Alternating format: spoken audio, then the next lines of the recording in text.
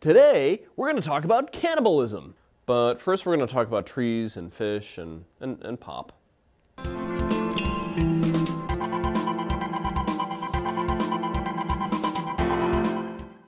According to legend, there was an economics professor who had 4 teenage sons, and every week he would go out and buy them like 10 bottles of pop. But the problem was they would pillage those bottles immediately. They would just guzzle them down. And so this professor was spending more and more money just trying to keep pop in the refrigerator. Then he had an idea. He went out and bought only 4 bottles of pop, and he wrote each son's name on one of those bottles. But the boys actually changed their behavior. They didn't guzzle that pop immediately anymore. In fact, they had some pop left over in their bottles at the end of the week. So why did simply putting names on the bottles change the boys' behavior? Well, the professor realized that they had been falling prey to something called the tragedy of the commons. When a resource is easily depleted, but access to it is unrestricted, then a vicious cycle sets in.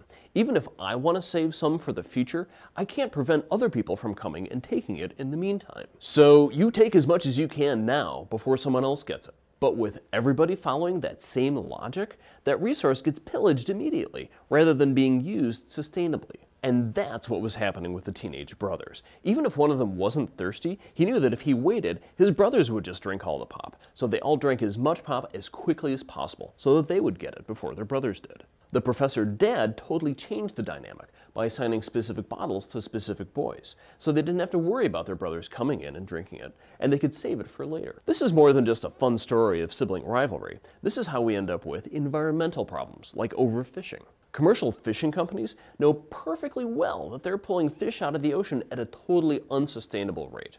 The problem is that even if one of those companies wanted to conserve fish for the future, those fish wouldn't be there because their competitors would have fished them out in the meantime.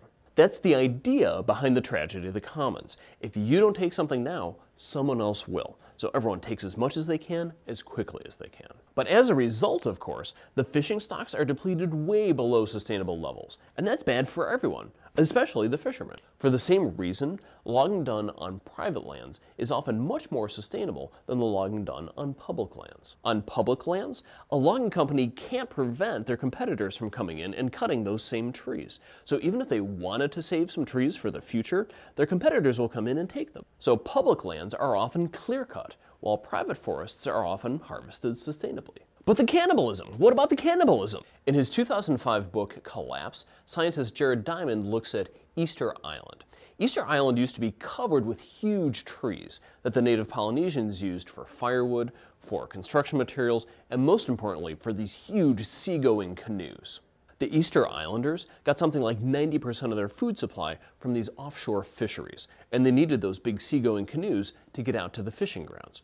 And each canoe would last a couple years, but then it would get waterlogged and have to be replaced. But over a couple hundred years, the Easter Islanders managed to cut down every single tree on the island. So once their canoes wore out, they couldn't go out fishing anymore. And they couldn't even escape from the island because they needed their seagoing canoes for that too. So the Easter Islanders starved, their population crashed by like 90%, and they resorted to cannibalism. In his book, Jared Diamond says, think about that guy walking up to the last tree on the island with an axe. What was he thinking? Well, an economist understands exactly what was going on. Since the trees were available for anyone to cut, the Easter Islanders were trapped in a tragedy of the commons. That guy cutting the last tree on the island was thinking, if I don't cut this tree, somebody else will. So might as well be my family that eats for the next year. So the next time you hear about how we're depleting our natural resources, see if it's actually a tragedy of the commons. And who is Econguy? I'm Patrick Walsh. I'm an associate professor of economics at St. Michael's College near Burlington, Vermont.